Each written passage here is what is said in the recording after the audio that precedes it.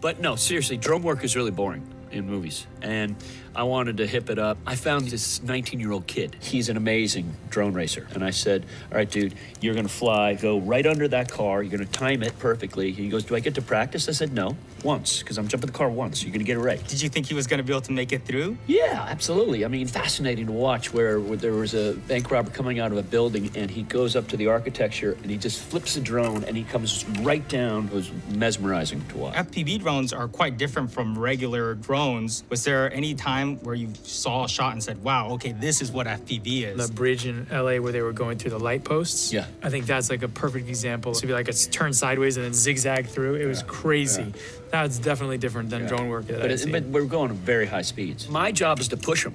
And they're like, you want me to fly through the explosion? I'm like, yeah. And they come back like wide-eyed after they do it.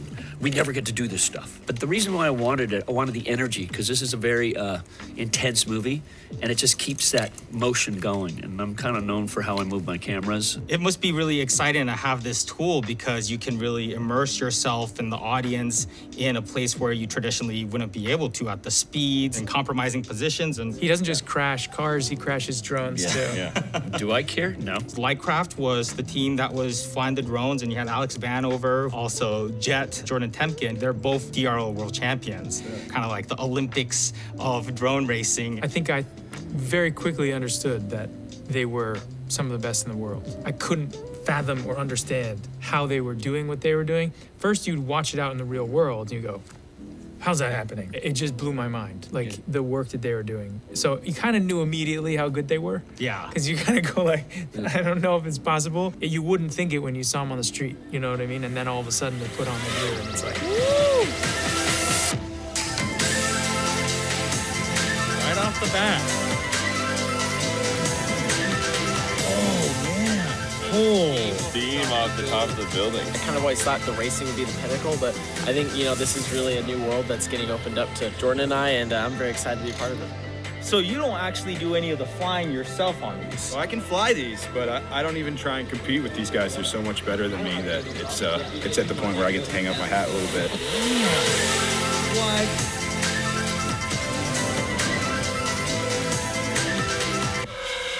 That's crazy.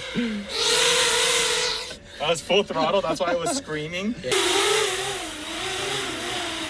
Dude, you just did that like nothing. That was your warm-up lap? Yeah, that was a warm-up. The thing is, Jordan and I do so much flying too on set. Almost every single day, it seems like, at this point. So, I mean, we've just been flying so much, so our warm-up time is like nothing. We can pretty much just pick the drones up and fly. I try and have no fear when I fly the drone, because I feel like fear brings in self-doubt, so I just come in with full confidence. I could see why Davis doesn't like to watch you fly No, I anymore. can understand, too, because there were a few times where I'm like, I hope he's not watching, because he would tell me to chill out. But, I'm not going to crash the drone. I try and mitigate the risks as much as possible. And shooting ambulance, it sounded like there was a lot of opportunities for you to take risks. No, yeah, absolutely. And that was one of the encouraging things, too. Sometimes when you get the ability to take risk and know that there's no consequence, like if the drone goes down, it's understandable, that actually allows me to focus and fly a lot better. The pressure seems off in that moment, and then I end up being much more consistent.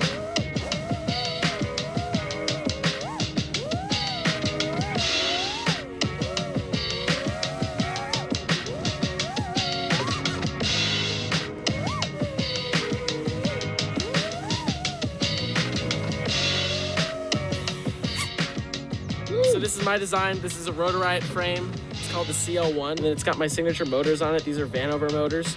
They're pretty dirty, but that's a good thing because it shows that they can take a beating.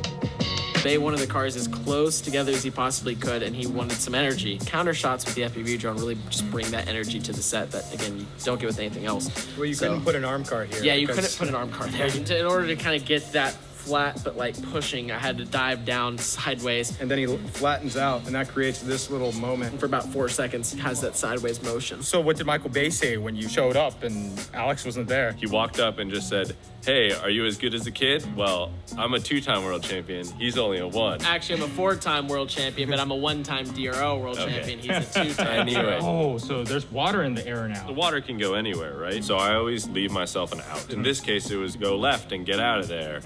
Oh. I grazed this tire like so close to it, and then we just flew out the other side, and we were like, oh, we're fine. What makes the camera work so exciting is like the riskier you get, the more exciting the shot becomes, because then you're just in it just that much more. It's closer and faster.